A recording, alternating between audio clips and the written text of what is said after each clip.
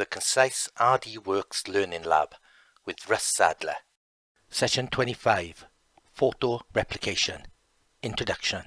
Now, over the past few sessions, we've dealt with all the types of engraving that you can do on this machine. Today, we've reached the top of the mountain.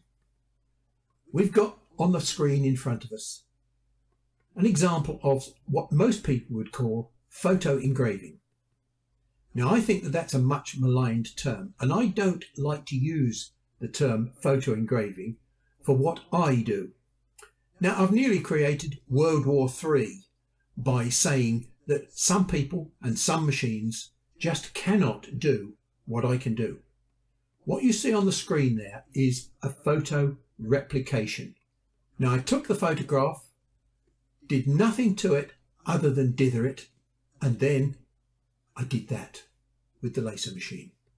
Many machines cannot do proper photo replication. Now, in the last session, we did grayscale engraving of photographs. It was pretty rubbish.